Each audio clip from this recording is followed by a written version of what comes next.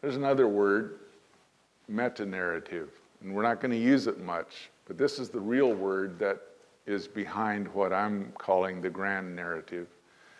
Just because I don't want to say meta-narrative, I don't like that. I mean, it's not easy to say, and it's confusing. But here's what it means: it's an overarching account or interpretation of events and circumstances that provides a pattern or structure for people's beliefs and gives meaning to their experiences. Think about that for just a little bit. We can also call this worldview. It's the same idea. But tonight we're going to talk about it in terms of story, in terms of narrative, because we tell narratives. We tell story. We live story. So a meta-narrative or a grand narrative, I'm replacing the word meta with grand, is the overarching account or interpretation of events and circumstances that provides a pattern or structure for people's beliefs and gives meaning to their experiences. So I think we can keep talking about that to the point where you will understand. Here's a little bit more about it. The grand narrative, as we're going to keep talking about it in the Bible, is the story behind the stories. It's the overarching explanation. It's the why of any event or discourse. It's the main why, not the only why. There's more than one why often when we come to looking at some part of the story. So if we go back to the blueprint metaphor, the grand narrative is the reason for this part of the drawing. It's the why for this part of the drawing. It's the why for the distance between that wall and the height and all of that. It's the why behind that. Now, we're kind of accustomed, back to our individualized spirituality perspective, we're kind of accustomed to say that the stories have meaning for me. So if I read about how Jonah was swallowed by a fish or a whale or whatever you think it was, then that's a good story. But when we think about the grand narrative, we ask, but what's behind that? What's the story behind the Jonah story? What's the story behind the whale story? See, there's a level of story that's bigger than the whale part of it, but there's a story bigger than the Jonah part of it. And that makes a huge difference what that story is, what that grand narrative is. When I was thinking about this, I thought about a book that, I don't know, maybe this is part of inspiration, I don't know. But I hadn't read this book to kids or grandkids for ages. I can't imagine when I last picked up this book, but it popped into my mind because of a phrase I was thinking about. You ever see Toodle? You know that? Oh man, this is inspired material. It is full of amazing lessons. Let me read page 1 and 2 to you. Here we go. Now, boys and girls, just listen up. Far, far to the west of everywhere is the village of Lower Train Switch. All the baby locomotives go there to learn to be big locomotives. The young locomotives steam up and down the tracks, trying to call out the long, sad toot of the big locomotives. But the best they can do is a little tootle. It says gay little tootle, but I decided not to read that. Lower train switch has a fine school for engines. There are lessons in whistleblowing, stopping for a red flag waving, puffing loudly when starting, coming around curves safely, screeching when stopping, and clicking and clacking over the rails. Of all the things that are taught in the lower train switch school for locomotives, the most important is, of course, what? Staying on the rails no matter what. I love that.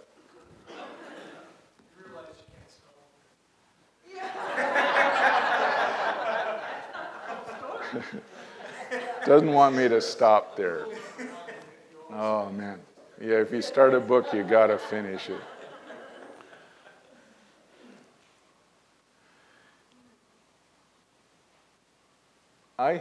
I just think tonight, for tonight's purposes, there's a lot of ways of talking about how we stay on the rails. But for the purposes of this discussion, staying on the rails with the meta-narrative, with the grand narrative, is the thing I am most passionate about because it changes everything. Now, as we talk about this, you're going to probably say, well, I knew that already. I knew this, I knew that.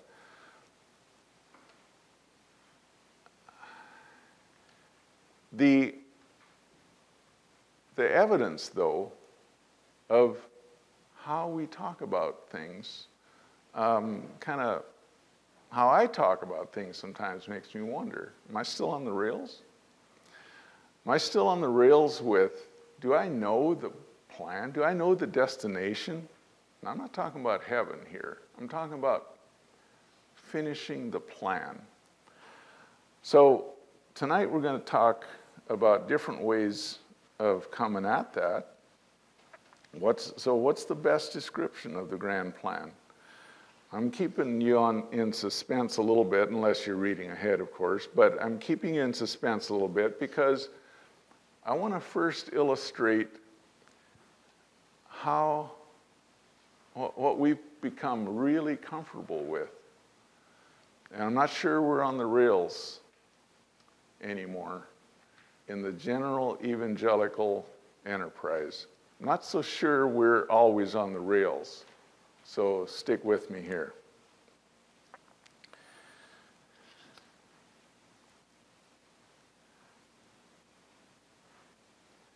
One of the questions is the Bible such a magical, powerful tool that it just adapts to whatever we're experiencing and becomes what we need for our time? Or are we supposed to discover the unchanging narrative and adapt to that? That to me is a serious question. And it feels to me like so many of the people I sometimes hear speaking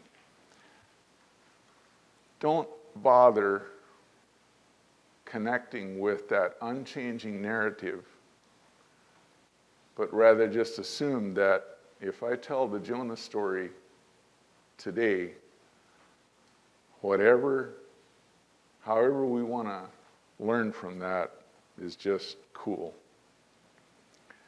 So I just ask us to think about that. I hope Peter didn't mention Jonah this morning. You didn't mention Jonah, did you? Well, I try to pick something that nobody did. And I'm not picking on anybody. That was a good message. Caricature or reality? What's a caricature?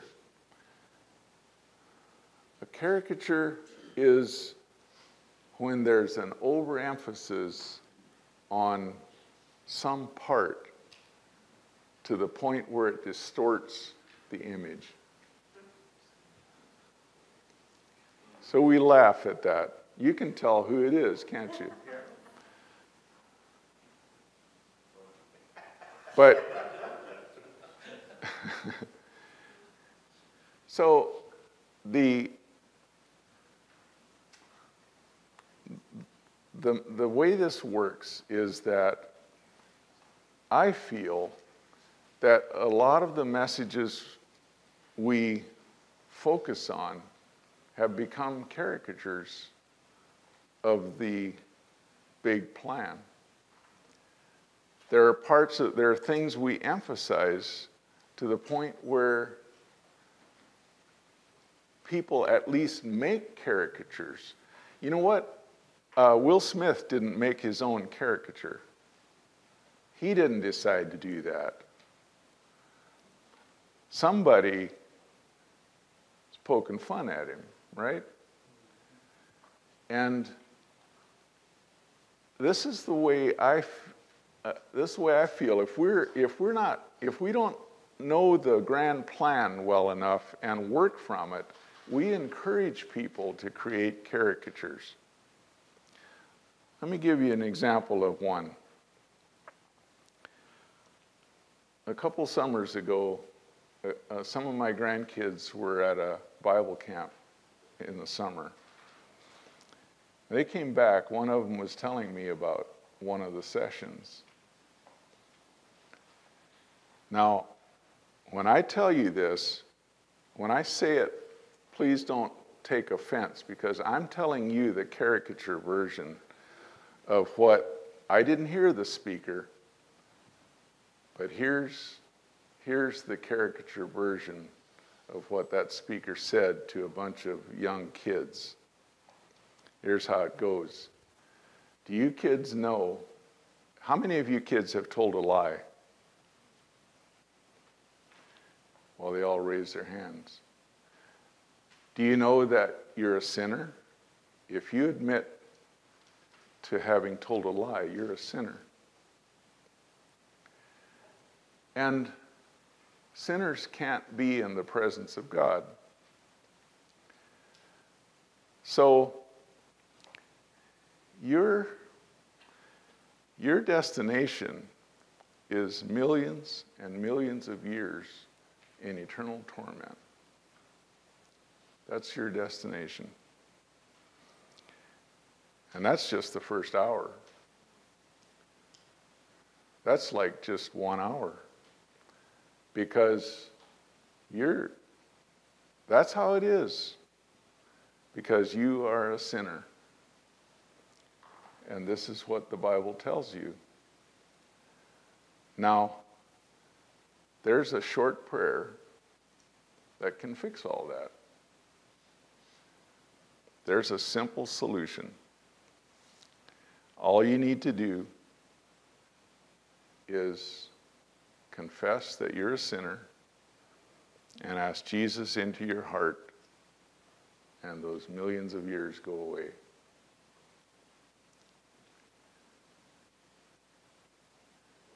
I don't know how you like me doing that, but that made me furious.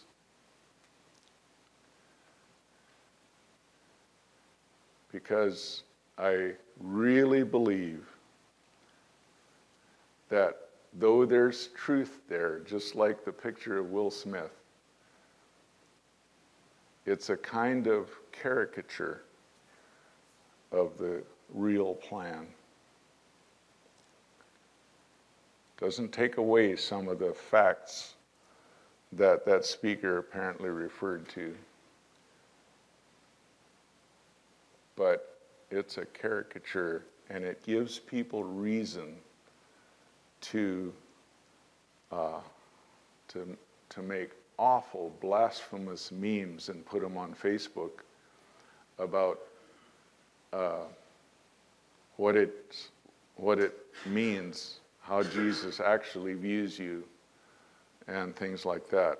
And I think we can't we can't take responsibility. Please understand me. We can't take responsibility for people's, for all of what people think. But we can encourage caricatures if we're not aware. Let's look at a few of them.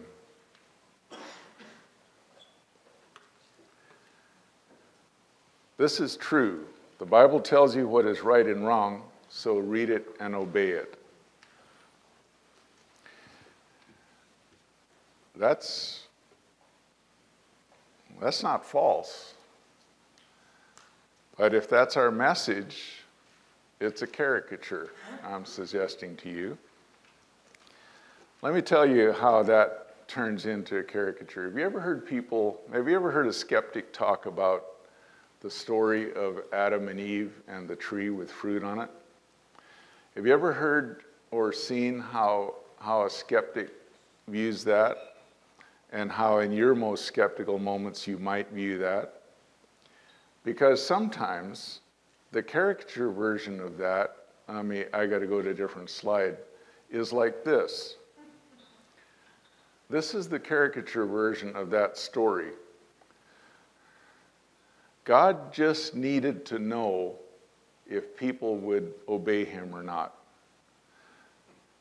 And so just like putting this thing on a dog's nose, the test really is, will you wait until I tell you? Will you do it just the way I demand for no particular reason? Sometimes the way we talk about the beginning of sin or the introduction of sin,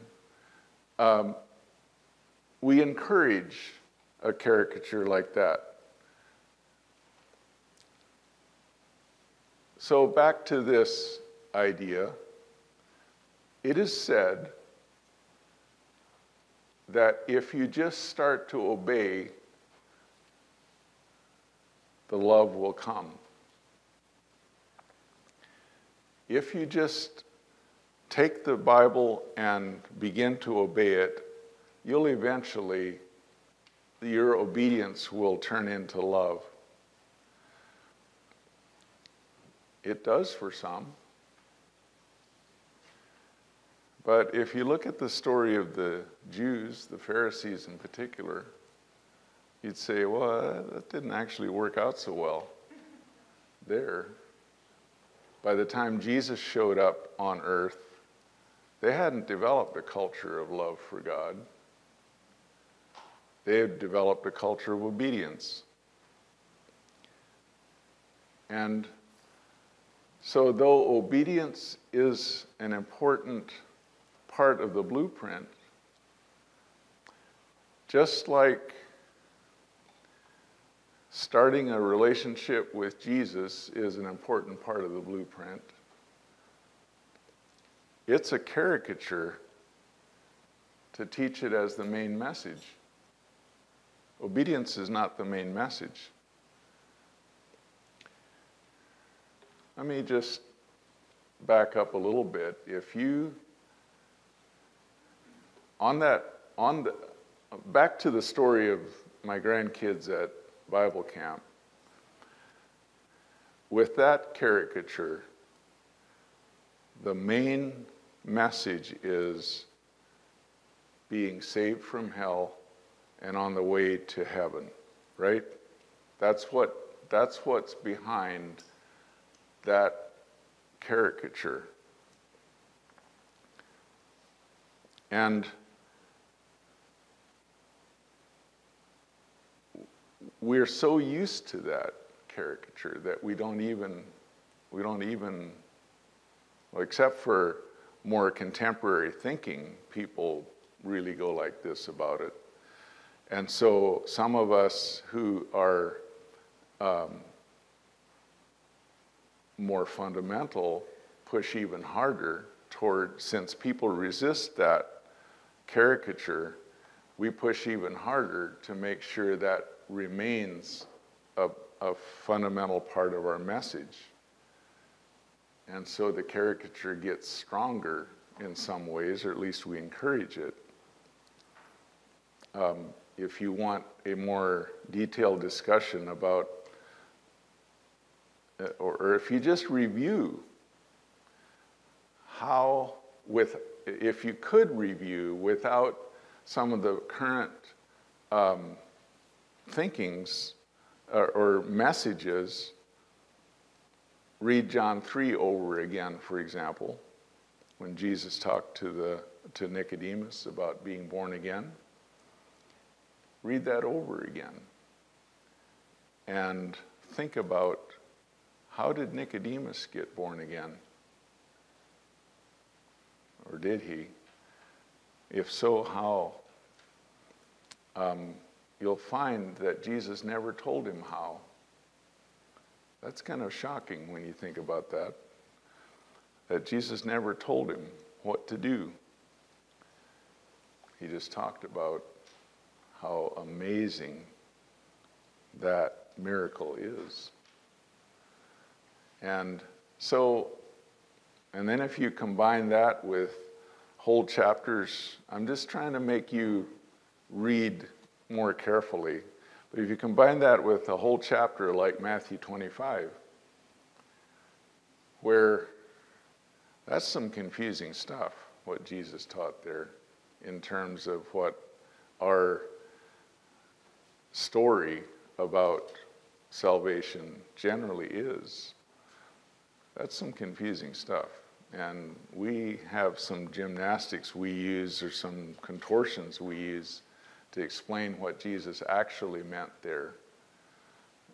But just reread that in case you're wondering if it's a simple formula like saying about a 10-word prayer and making everything right. If that's how it is, you the one with the hardest proof burden from Scripture to support it. But that doesn't mean that salvation's not part of the picture. It is. Doesn't mean that obedience isn't part of the picture. But let's not make it a caricature.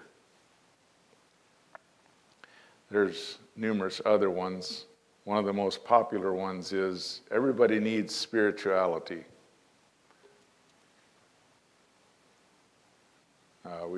We can do all kinds of ones. I don't have time to go through all of these. There have been movements like, just understand the principles from the Bible. Then you can control your life. You can actually replace relationship with God for a relationship with the Bible. If you listen to how some people talk, that's how it feels. They have a more describable relationship with the Bible than they do with the one who is the architect of the plan. We can say, you're amazing. God wants to affirm you and fulfill your dreams. We say sometimes, you need spiritual power, or that's what people hear, and God's the best source for that. And one of the most popular ones today, everybody needs spirituality, or religion. Sort of like everybody needs a car and Fords are the best, so why would you get anything else? That's how some of us argue or communicate our message. Hey, we all need spirituality. Christianity is the only one that really works. We can do better than that. What grand narrative?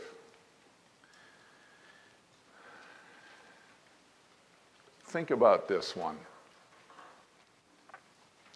Let's think about this a while. Everything God does is to create fellowship, communion, and partnership with the people he loves, and to abide, live, dwell with those people in complete shalom. Now, I'm not much for picking Hebrew words, and I'm not a wannabe Jew. But the word shalom has some amazing connotations with it, and that's what's in the parentheses there. Shalom actually means peace, harmony, wholeness, completeness, prosperity, welfare, and tranquility. In other words, the life abundant, as Jesus used the words, life abundant. So, I'm not asking you to sign on to this right away. I want you to start thinking about it. Start meditating on what would be different if the highest level of story were that one. See, at one level we have a grand narrative.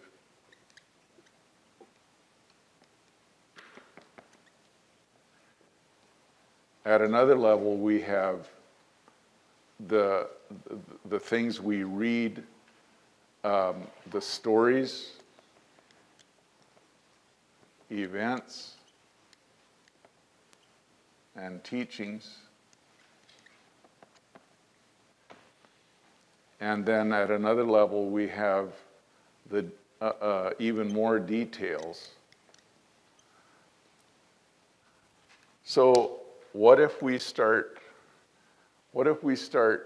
thinking about all of these levels in terms of a grand narrative, something like this, and we say, and we look at a detail like the fish spit Jonah out after 3 days. That's a detail. It's part of a story that's a little bit bigger. And what we often have trouble with is how does that story fit into the grand narrative? One of the ways we talk about that sometimes is, well, you can see little tidbits of Jesus in there, or you can see something there, or that sounds a lot. See what Jesus said about Jonah being in the fish for 3 days and 3 nights. That makes a connection. It does, and all those things are true. But think about this. Think about coming at it this way. Let me tell you why this. Some of this is my thinking, but not nearly all of it. So I don't take credit for all of this. But I used words that are repetitive, that almost sound like the same thing, like synonyms, but they're not exactly.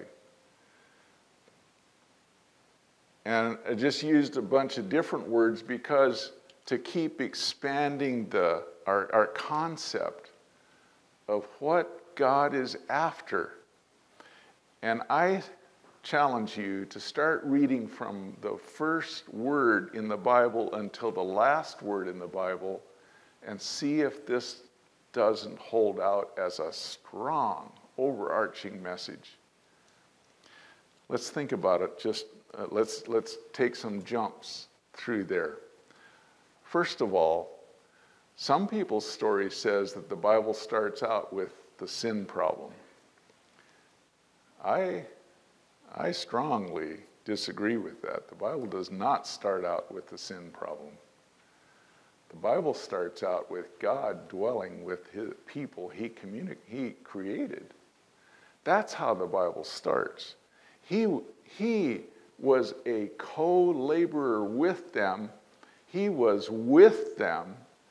They had the same plan.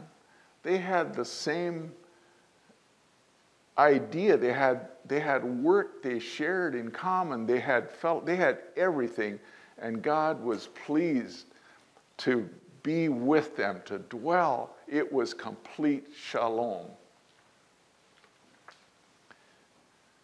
And of course, sin entered the world because people said, we can do better than this. People said, we can do better than that. We're not content to be just a partner. we want to be an owner or something like that, however you want to say it. But that's how it started. Then we fast forward at different points in time. And one of the key illustrations of this grand narrative comes again with the tabernacle and the people. Do you know what the word tabernacle means and what the Hebrew connotation of the usage there is? Dwelling, residing, living. It has all of those beautiful ideas.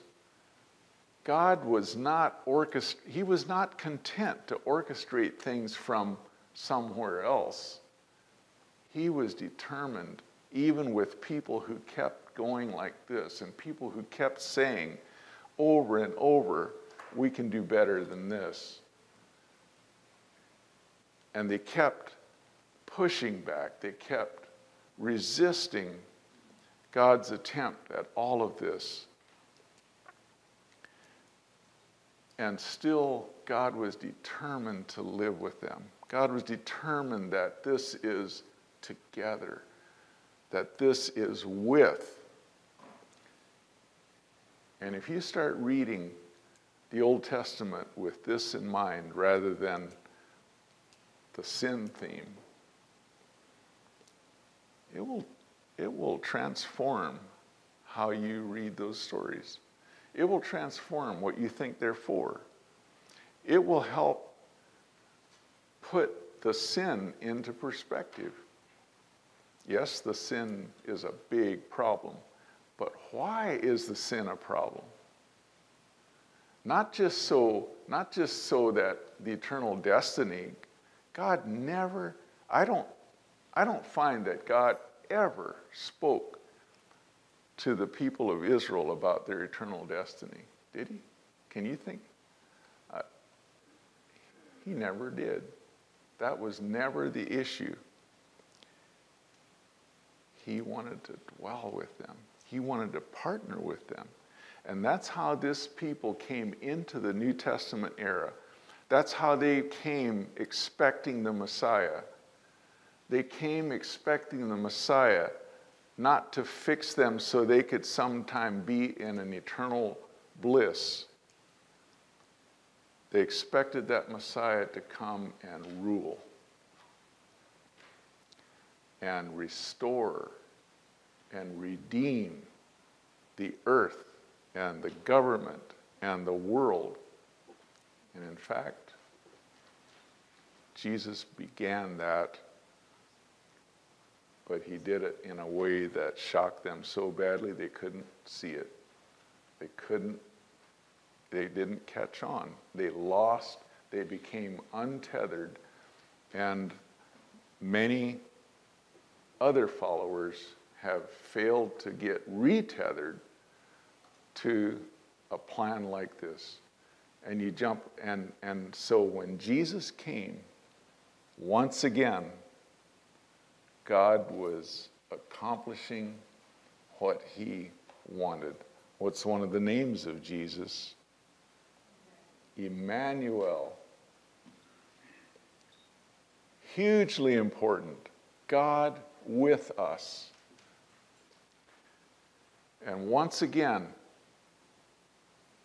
everything God did was to create fellowship, communion, and partnership with the people he loves. What difference would it make to a group of kids at a Bible camp if the main message was founded not on millions of years of suffering in eternal damnation, even though that may have some truth to it? But what if the message was founded on God wants to partner with you? There's a plan. This is going somewhere. And the resurrection of Jesus was the greatest turning point in heading this all in the direction of the redemption of the entire universe. And you're a partner, if you will be. If you don't keep doing this, you're a partner in that. God is eager to do it with you and with me, and to bring justice and all of the things that are part. I missed my slide here partly. The idea of temple tabernacle is the theme. The incarnation is the most amazing expression of that narrative. And Jesus kept saying things like this. He said, the kingdom of heaven is near you. It's not far. It's not heaven sometime.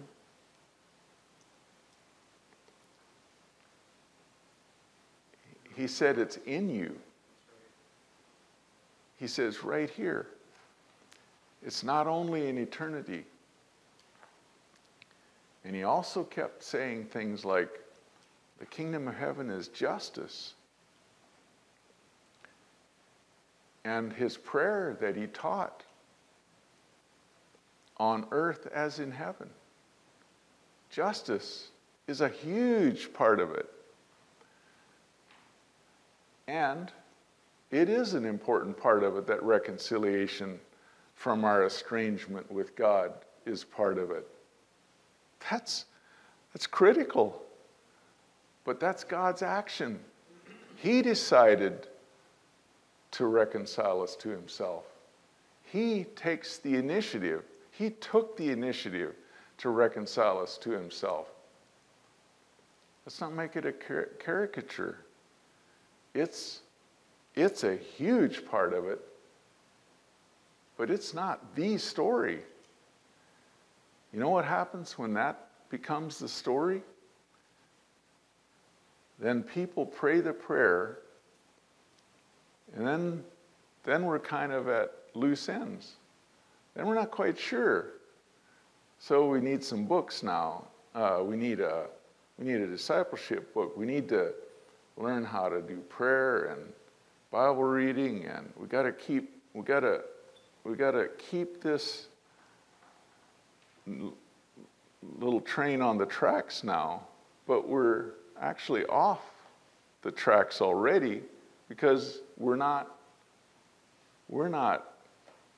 often successful at enticing people, inviting people, and encouraging people to be a full, all-in partner with where God is headed with this thing. Because the only destination we describe is someday you'll be in heaven instead of hell.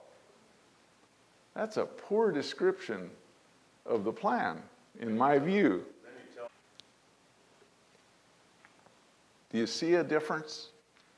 Are you willing to at least meditate on this for a week and see how it changes, see how it can change to start back further?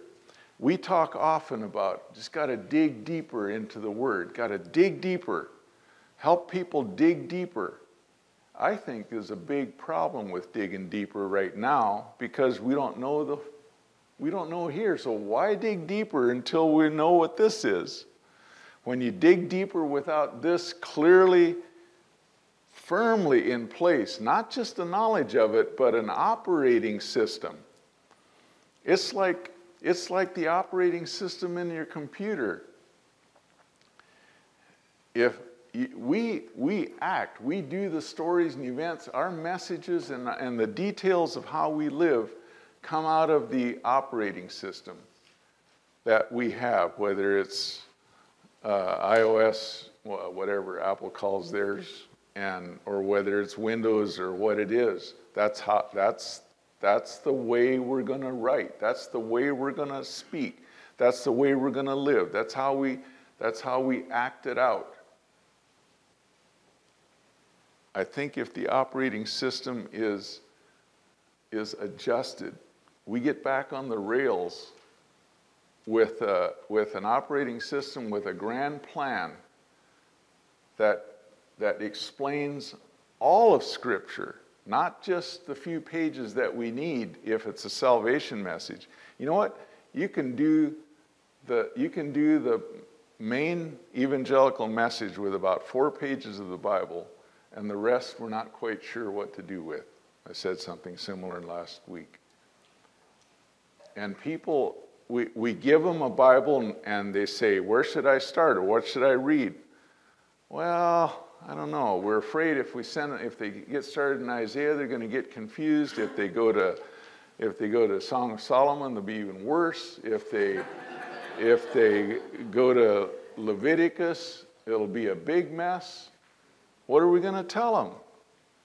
So we just say, well, I don't know. Start with Matthew. Start with John. We think start with something safe. You know, you wouldn't have to say that if you took the time to give them an idea. I don't know. Anyway, it's not magic. But what if, instead of trying to get them to your favorite part right away, what if you help them understand the grand narrative? Say, you know what really matters is that God has a plan for this entire universe, including you and me. And I know we've said that. Everybody says, God has a plan for your life. Usually we're not. Anyway, we have all kinds of meanings for what that means. But anyway, if we said God is restoring justice, God is headed toward setting this world right. We know it's not right. We know that things are in a mess. God is headed toward setting it right, and you can be part of it. He wants us. He wants to do it together. He wants to do it with us. And of course, there's faith, and there's reconciliation, and there's learning to say yes to God. Instead of practicing pushback, to get in the habit of saying yes. Instead of having individual spiritualities, get in the habit of saying yes. Because there's a plan, because there's a grand narrative, because there's a place this whole thing is going, and God has a blueprint, and the details are important, but make sure you got the grand plan first before you read any part of the Bible. That's what I would say to people. It's scary business to tell people to just start reading without having any idea where to tether things they're reading. You've heard people say, no, I don't know, it doesn't make any sense to me. What am I supposed to do with that psalm that tells me that prays for all the destruction of my enemies and all that? What in the world is that all about? What's the... And then Jesus tells us to love him. Yeah. What am I supposed to do with that? Well, it doesn't simplify everything in the Bible. It doesn't explain everything in the Bible easily, because it's a complicated book. But this is a starting place. And I have lots more, but here's what I ask you to do. Think about that. Meditate on this for a week and see whether God confirms in your heart that should reorient us and get us back on the rails where we will stay no matter what. Staying on the rails no matter what. Ethan's got the book. Oh no, did you finish the book? No. He was going to read it at break, but I cut the break too short probably. Anyway, that's it. I will take questions or comments if you want to do it. Do you?